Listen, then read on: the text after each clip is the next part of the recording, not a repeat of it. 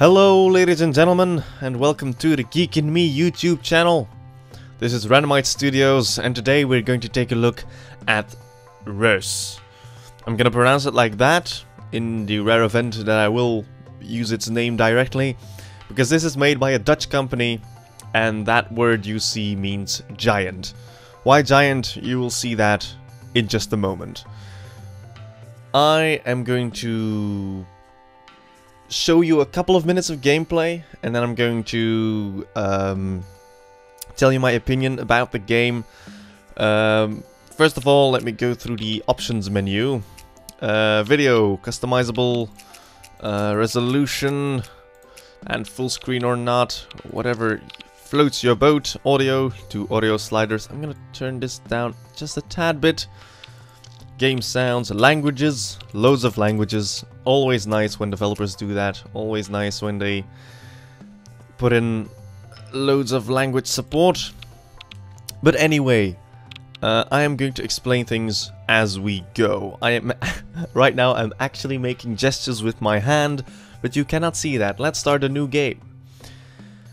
A game consists out of an era. Well, at least we have a tutorial level. We have eras and we have free play. We're going to look at eras. An era can take half an hour, 1 hour, or 2 hours. I haven't unlocked those yet because I need new developments. What are these developments? Well, I'll just play and we'll see what these developments are. Loading screen, beautiful artwork in the loading screens even. They give you a little tip during loading.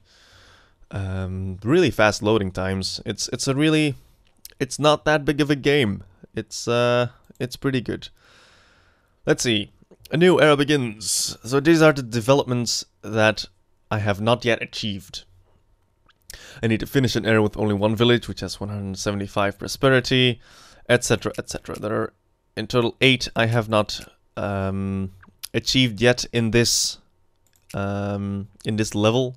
I need one more development to advance to the next level.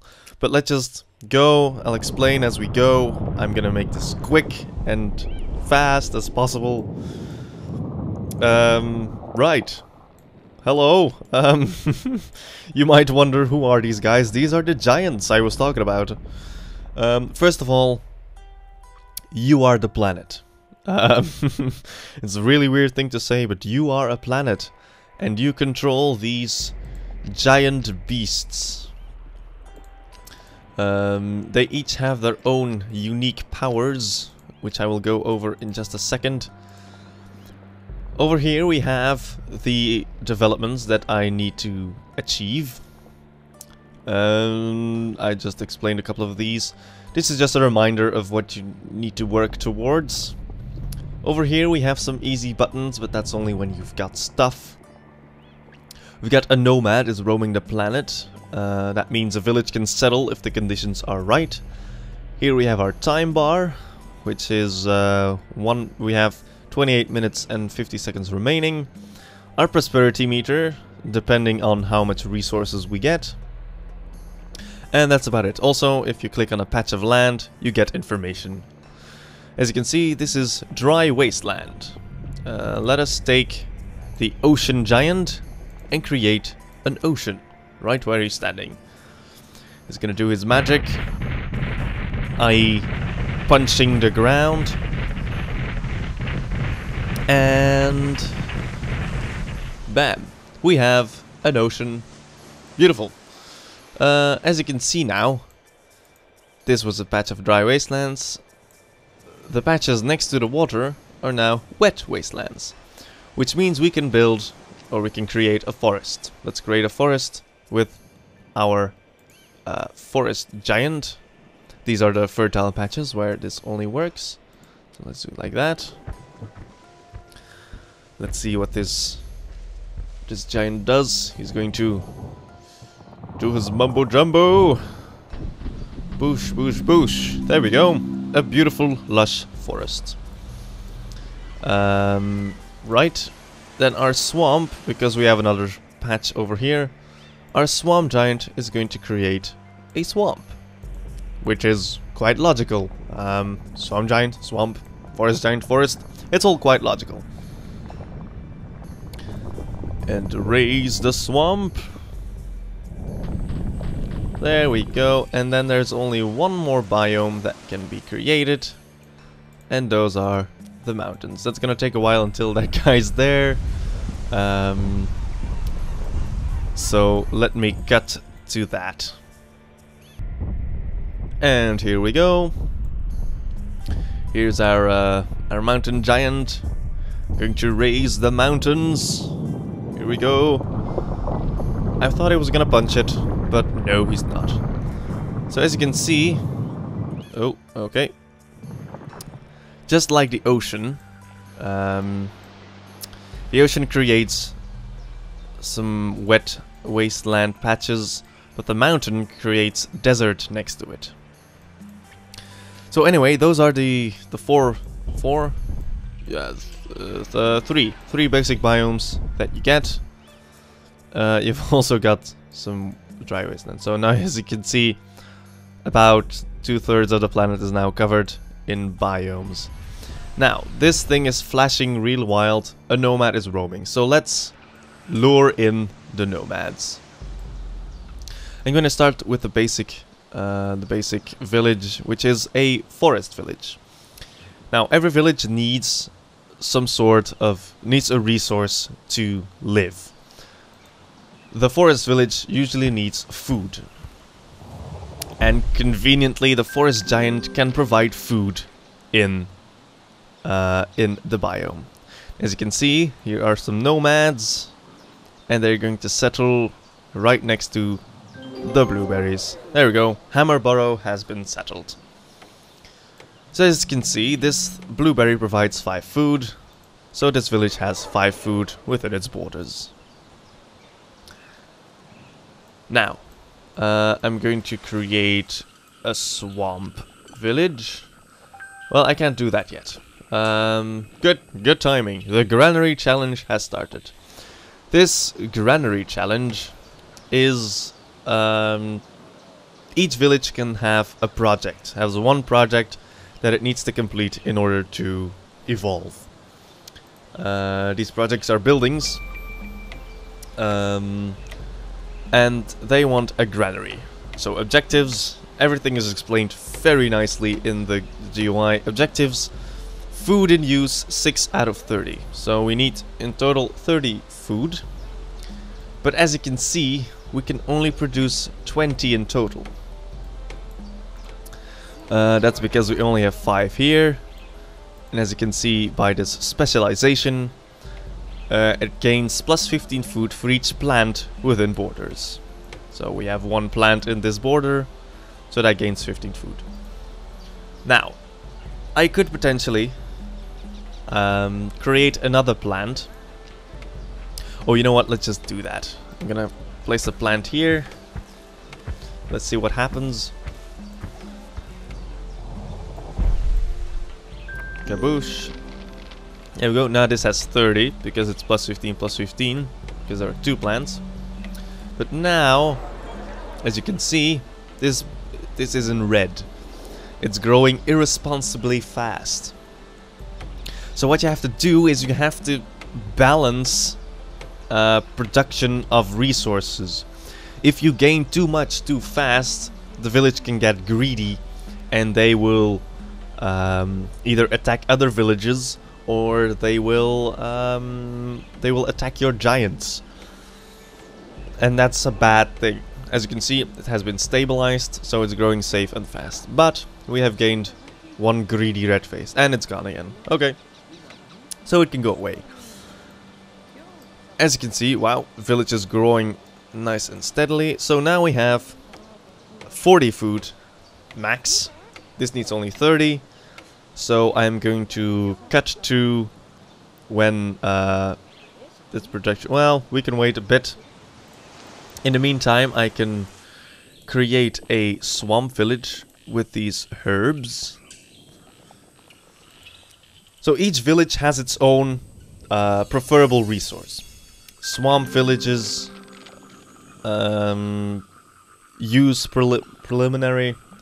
primarily, that's the word I'm looking for. They primarily use technology. As you can see, Fortshire has been settled. Prosperity is rising slowly. Also, I can open this button here, and you can see our villages. Nice overview of the villages, and the Druid Challenge has started over here. Wow, there's so much going on right now. So, a project has started in the Swamp Village, which needs 30 technology. I'm going to ignore that for now. Let us go over here. So the Granary project has been completed. Every time you complete a project, you gain an ambassador. What these ambassadors do is give you an advantage. They can give you an aspect in order to upgrade your sources in order to get more resources. Let's see, an example is... let's see, I will place down another plant here.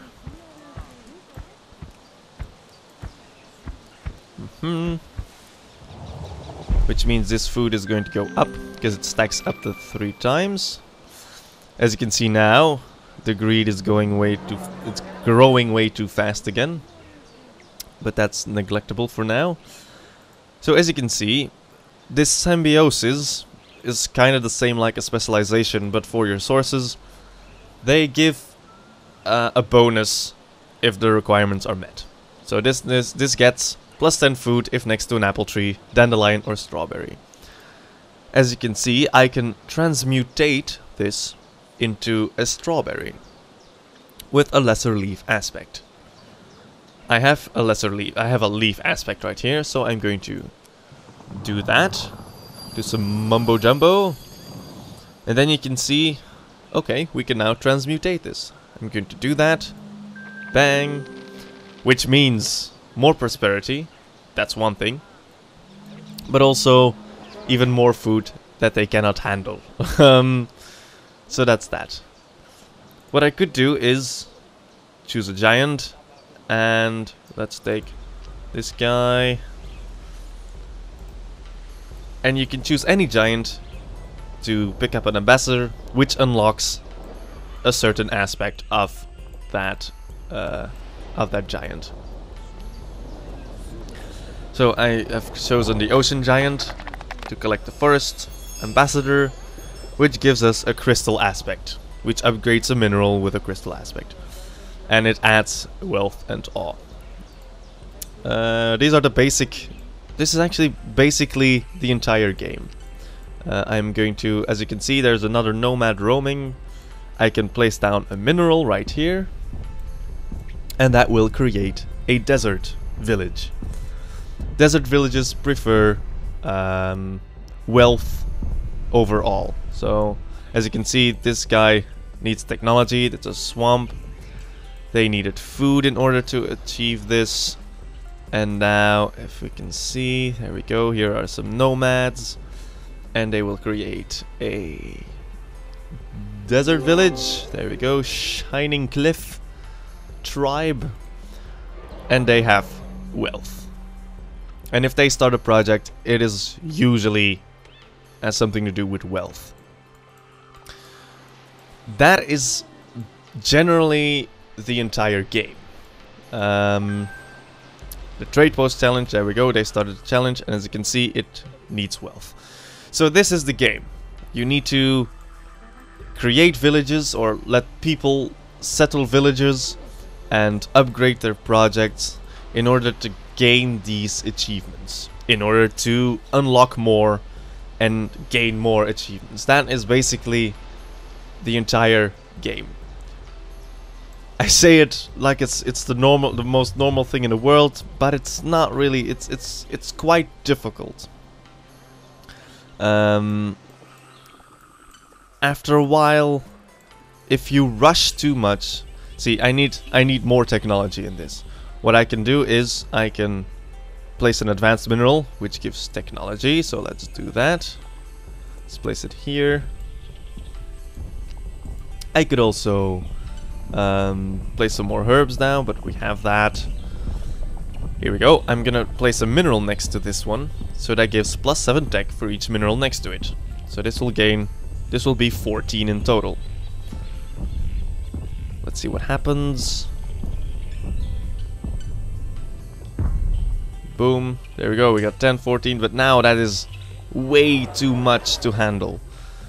So you have to keep in mind that you don't let the villages grow too fast, because their greed will go up, and especially if you have multiple villages, they will attack the other villages. We have apparently another nomad roaming the planet, so we can make more villages, even more. But after a while, the more villages you get, the more dangerous it gets. So there's a risk involved. I've been blabbing about 50 minutes now. I am going to skip to the end game, and I will let you see the end screen, and I will give you my opinion on this game. So I will see you there. And here we are once again. We are now entering our last minute. As you can see, within 60 seconds all giants will be asleep. So in the last minute of this of an era, so after each session, like I said, one by one they will fall asleep. As you can see, my mountain giant has fallen asleep, so they can't do anything anymore. You might want to try in the last minute do something, but there's not much use in that.